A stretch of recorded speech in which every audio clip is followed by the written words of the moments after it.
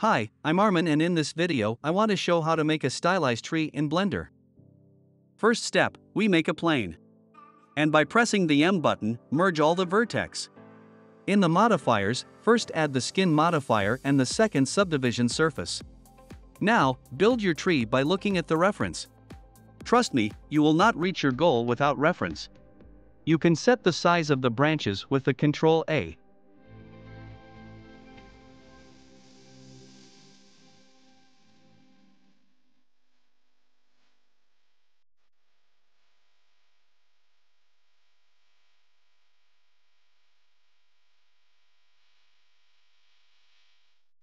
Select the vertices at the ends of the branches. Then enter the Object Data Properties section and create a new vertex group.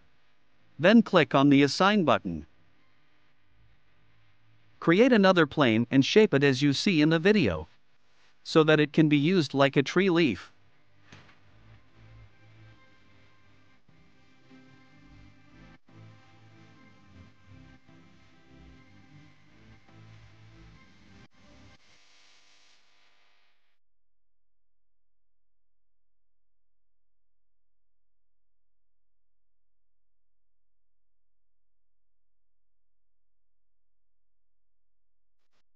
Now you have to place the origin of the leaf at the end of that object.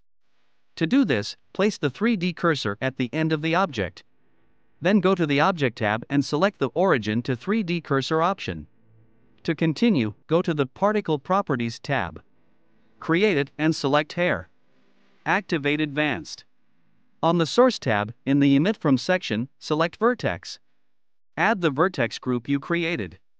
In the Rendering section, select the leaf object.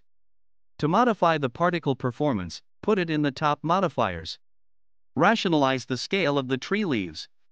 In Hair Properties, go to the Rotation section, and as you can see in the video, choose the appropriate rotation and change the randomize value.